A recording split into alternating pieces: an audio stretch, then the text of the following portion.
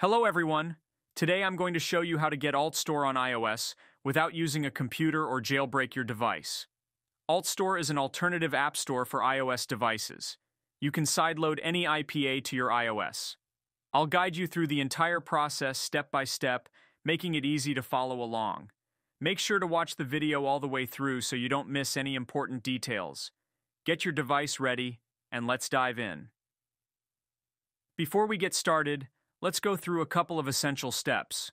First, open your device settings and go to General. Tap on Background App Refresh and make sure that either Wi-Fi or Wi-Fi and mobile data is enabled. This setting allows the app to update and function properly in the background.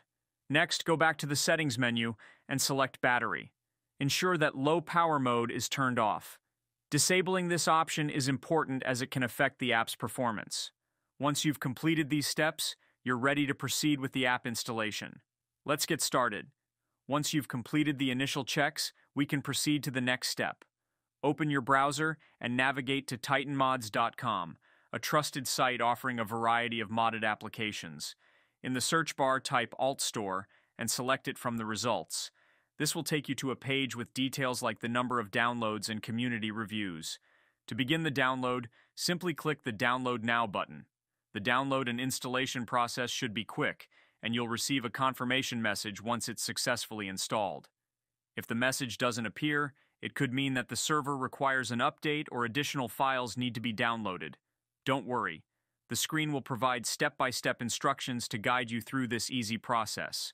Once finished, the necessary files will be downloaded, completing the installation. I've already tested it myself, and it works flawlessly.